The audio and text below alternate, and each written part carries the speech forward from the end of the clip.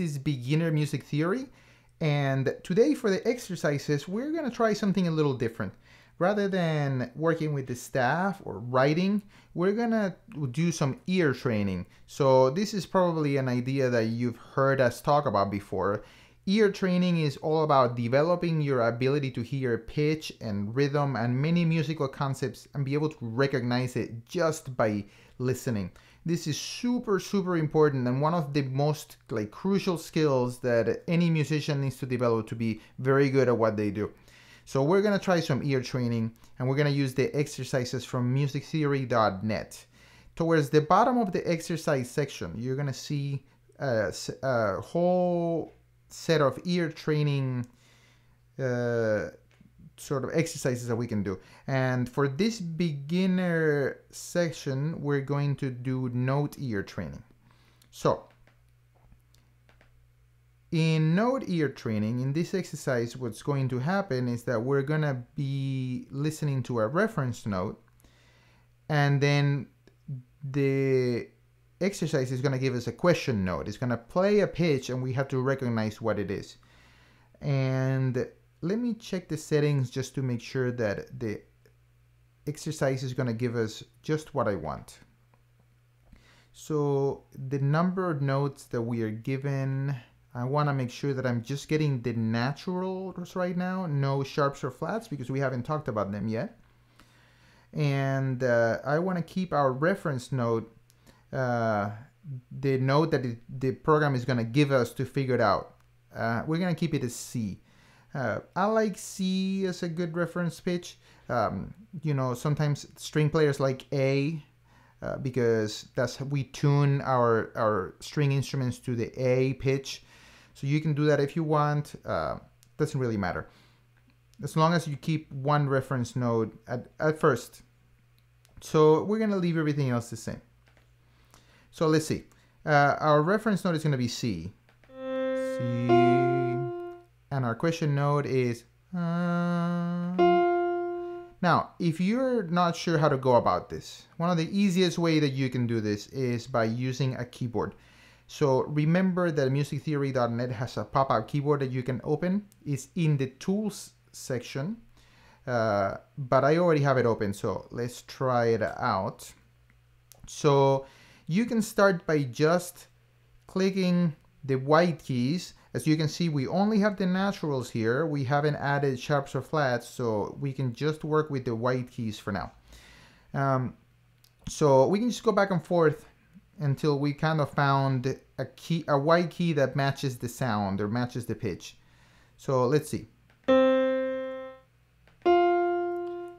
So let's go back to the keyboard. So we start with C. And let's just go step by step, see if we find one.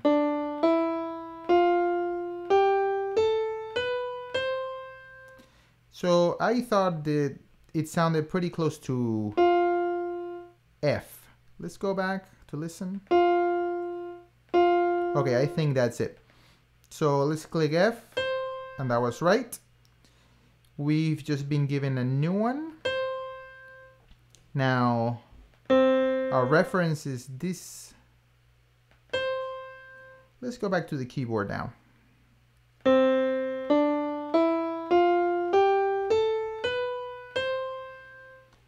I think that our note is this C higher. Yep. So, okay. Now, you can do this until you get very comfortable. Now, the other way that I like doing this is I like singing a basic C major scale in this case. And I know in the beginner section we haven't covered major scales yet. Some of you are probably familiar with major scales because you've played them in your instrument.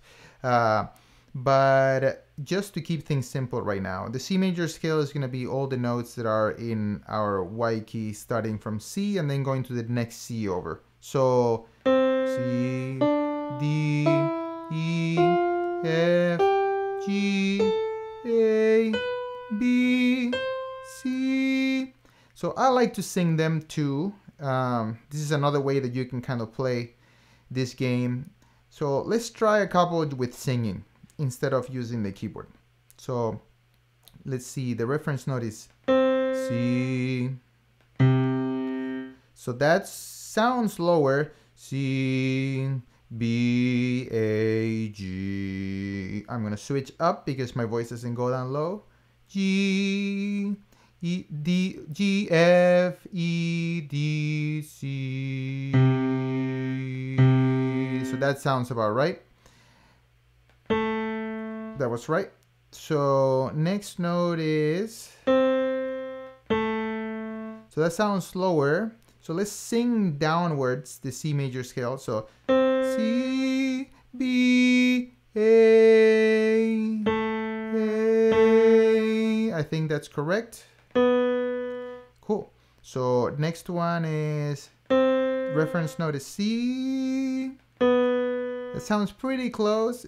I think it's C, B, A, B. That sounds right. So as you can see, you can also sing through the scale until you find the note that matches. So for now, practice it that way. Over time, you get very, very fast at being able to tell which notes they are, because with practice, your ear will just be able to tell. Like at this point, I could try it without any reference.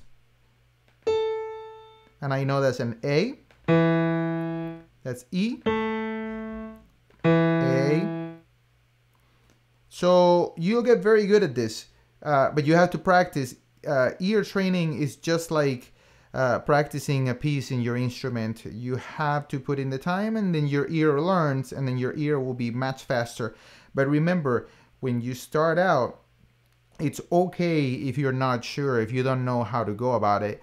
Use this little pop-up keyboard, or use your own piano or keyboard at home if you have one.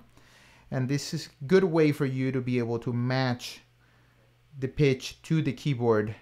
And that's going to give you the kind of going to make you feel pretty confident that you got it or not. As you get comfortable with that, try the singing method of singing a scale, and then try to match the pitch with the notes that you're singing. And that's a really excellent way that you can develop this pretty quickly. As far as doing it with your instrument, you can try it out, but be careful because, you know, string instruments, for example, you know, the intonation, where you put your finger can change the intonation. So it can make it tricky. If you have an instrument like the piano where like there's set intonation, you can't really move the pitch slightly, then you can use your instrument. But with instruments that don't have absolute intonation, be really careful, because you want to make sure that you're not training your ear the wrong way. So that's why the piano, I think, is the absolute best instrument to do ear training. Okay, so I really recommend that you guys try out these exercises in musictheory.net and just do a ton of them until you start noticing that your ear is getting used to pitch, and it's getting much more comfortable and much easier. Okay? You guys have a good one, and I'll see you in a video later.